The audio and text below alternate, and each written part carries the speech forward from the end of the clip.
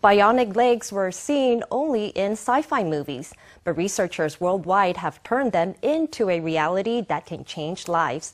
In Taiwan, a leading applied research institution is working with a local startup to produce advanced robotic limbs. It's called a wearable exoskeleton robot, and it lets paraplegic patients stand up and even walk again independently. Let's see it in action.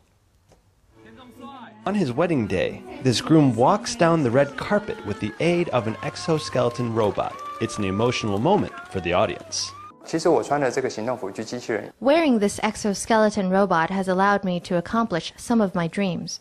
For example, at my wedding, I was able to walk down the red carpet with this exoskeleton robot instead of sitting in a wheelchair. The bionic legs give handicapped patients a way to stand up. Called a wearable exoskeleton robot, it weighs 20 kilograms and has 4 motors. As movement courses from the pelvic joints to the knee joints, patients with spinal cord injuries are able to walk again.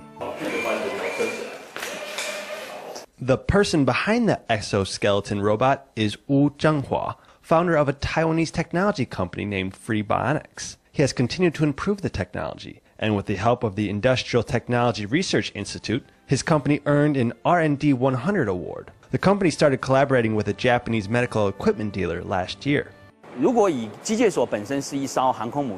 If you say our mechanical and mechatronic systems research laboratories is like an aircraft carrier, then this startup is one of the destroyers we've sent out. Essentially, it can get resources from the aircraft carrier whenever it needs to. We are duty-bound when they come to us for help.